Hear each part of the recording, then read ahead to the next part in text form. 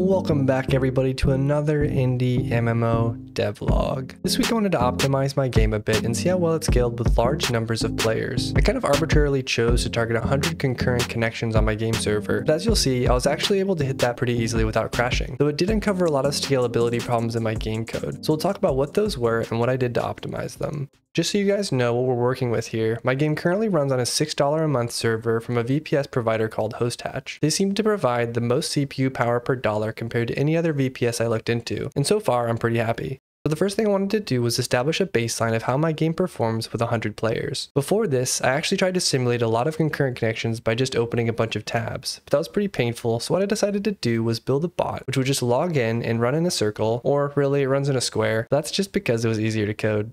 This is pretty close to a worst case scenario as far as the game's concerned, because every player sees every other player, the game server has to send large update packets to everyone. If the 100 players were more spread out in the game world, we wouldn't need to send nearly as much data. As you can see, the load on the server spiked up as all the bots connected. Two main things stood out to me. There was a huge spike in heap allocations, and the frame time on the server started peaking at about 23 milliseconds. Just for reference, my game runs on a 32 millisecond fixed interval, so it's pretty important stability-wise that every physics tick completes in that time. For the heap allocation problem, I did a bit of pprof analysis and determined that over half my allocations were coming from my serialization code. A lot of those allocations came from some lazy coding, but a lot also came from the serialization library that I was using, which performed all of its serializations by using reflection. So I decided I could kill two birds with one stone and handwrite all of my serialization code from scratch.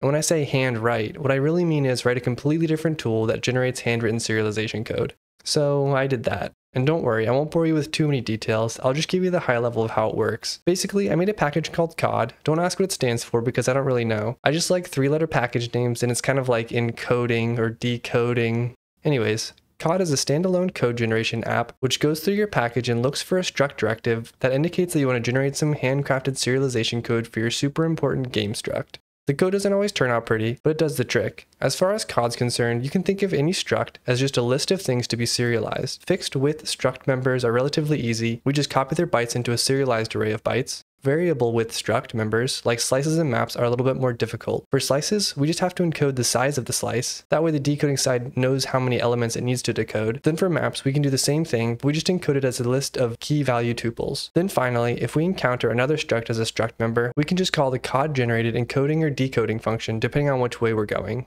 There's a few other minor edge cases that I'm going to skip for things like pointers and strings, but one thing I will mention is tagged unions. A lot of times you're not sure what you're going to decode. For example, you might have multiple different message types, or maybe you have multiple gameplay components that you want to put into a list. Regardless, we can serialize these as well with the cod union directive, which will prepend a tag to the serialized byte stream. The decoder uses that tag to determine which deserializer it needs to use. Building cod was a fun little experiment. It's definitely not perfect and it's a little bit thrown together as of today, but you can check it out on my GitHub if you like. Now that we generated some super fast, handcrafted serialization code, let's rerun our benchmark and see how we did. As you can see, we were able to reduce our allocation rate from over 350 megabytes per second down to less than 100 megabytes per second. Also, the peak physics time went down from about 23 milliseconds to just under 16 milliseconds.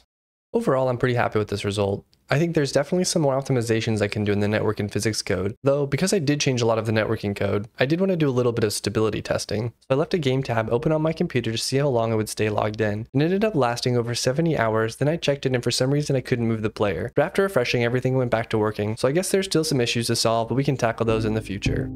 That's all I have for this week. As always, an absolutely massive thank you to all the supporters on YouTube, GitHub, and Patreon. I hope you all enjoyed it, and I'll see you next time.